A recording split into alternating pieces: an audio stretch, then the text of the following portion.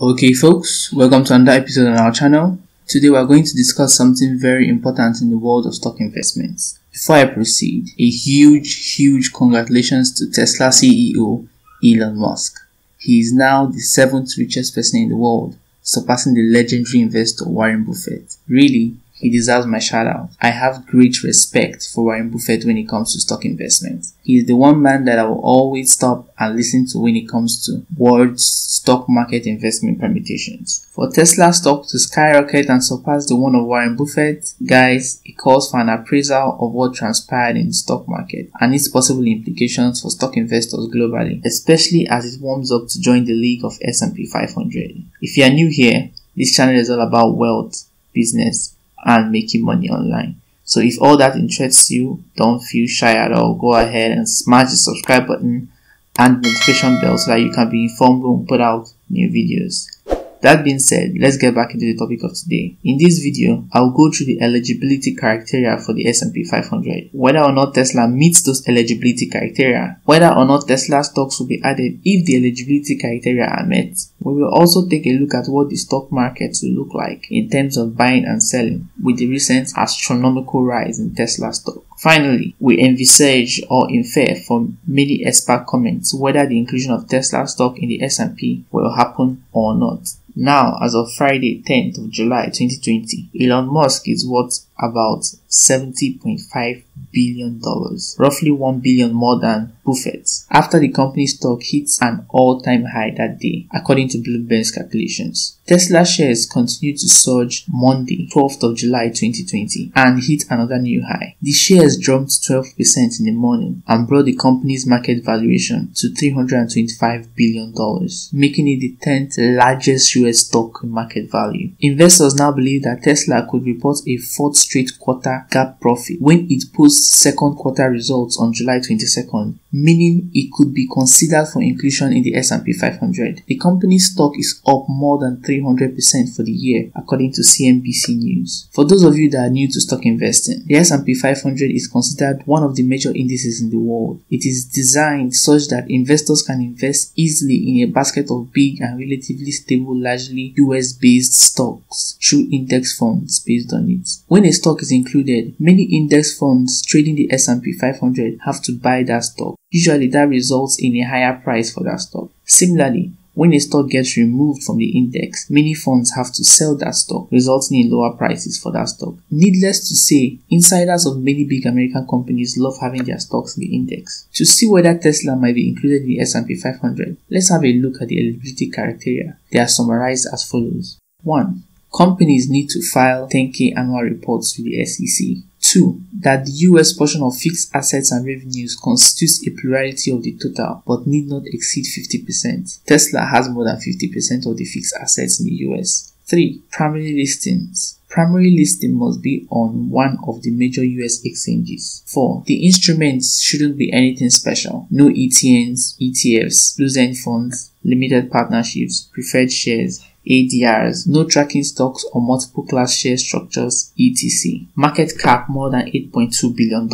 Trading should be liquid. The annual traded volume should be at least equal to the market cap of the free float. In addition, at least 250,000 shares should have been traded in each of the 6 months before the inclusion. Free float should be at least 10% of the outstanding shares. The company should show a GAAP profit over the most recent quarter, and some of the GAAP profits over the last 4 quarters should be positive. So, those are the eligibility criteria. Now the big question, does Tesla satisfy all the criteria? The only eligibility criterion Tesla does not satisfy is the one for profitability, but it will be satisfied if Tesla reports a profit over the last quarter. Tesla satisfies the first part of the last criterion if it shows a GAAP profit over the last quarter. Because it was profitable 3 quarters before the last quarter, a GAAP profit for the last quarter also implies the second part will be satisfied. Many analysts expect Tesla to report a GAAP profit over last quarter, and if that happens, then it has satisfied all eligibility criteria. But what would that mean? Will it mean Tesla gets included in S&P 500 index? If so, when? And what will it mean for the stock price? The inclusion criteria are eligibility criteria. Nothing more, nothing less. Unlike the Russell indices, The S&P 500 indices are not strictly rule-based. It is the index committee that ultimately decides. And this may be a problem for Tesla. All these rules, except maybe for the minimum market cap, are designed for stability. Unfortunately, Tesla is everything but stability. Save that for another day. But all I gathered remains that it has been accused of serious accounting issues, environmental offenses, insiders have been accused of self-dealing, it has been accused of delivering dangerous products, and more generally, of running an unsustainable business. But that's not what I intend to delve into in this video. S&P is an institution with a good reputation built in almost 100 years. If you're a Tesla bull, you should ask yourself, what would you do if you were a member of this S&P Index Committee? In principle, there isn't any need for quarterly rebalancing for the S&P 500. In their index methodology documents, S&P writes the following: changes to index composition are made on an as-needed basis. There is no scheduled reconstitution. Rather, changes in response to corporate actions and market developments can be made at any time. In practice, there is quarterly rebalancing, but they can be flexible with it. And on page 10, the methodology document says the following: S&P Dow Jones Indices believes turnover in index membership should be avoided when possible. The context of the second remark is that companies will only have to satisfy the index eligibility criteria before being included, not afterwards. But this remark also suggests a desire to avoid companies that are expected to be in the S&P 500 only for a couple of years. I think this remark implies the index committee prefers stocks of companies that could be in the index for many years, unless they are acquired, of course. This preference of the index committee makes betting on Tesla being included in the S&P 500 risky. It may or may not happen, depending on the weight of fraud risks and business sustainability, as well as the risk on the reputation of the S&P 500. The committee has the flexibility to wait. A good reason for waiting with adding a stock would be to minimize the number of additions and removals, and therefore the turnover in the index membership. For example, they may wait a quarter. If that happens, and Tesla produces a large loss in the third quarter, I suppose it will never be included. I suppose that would solve the problem for the members of the committee. If Tesla gets included in the S&P 500, what will the stock price do? Index arbitrageurs try to guess which stock will be added to the S&P 500 and which ones will be removed. They anticipate on funds, essentially buying the stocks that are added and having to sell the stocks that are removed from the S&P 500. Without doubt, this will be the case if Tesla stock is added.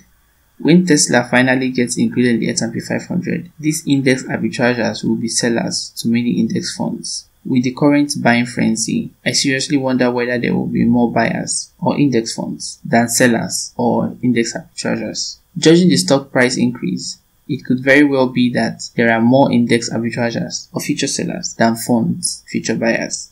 In that case, the stock price will go down when Tesla is going to be added. All in all, betting on Tesla being added to the S&P 500 is a risky trade. First, because it is highly uncertain whether it will happen at all. Second, if it happens, the stock may go down as a result of the winding down of overcrowded index arbitrage trades. Also, for many other reasons such as overvaluation, accounting issues, and liquidity issues, my opinion on stock is still a strong sell. But hey, I could be wrong.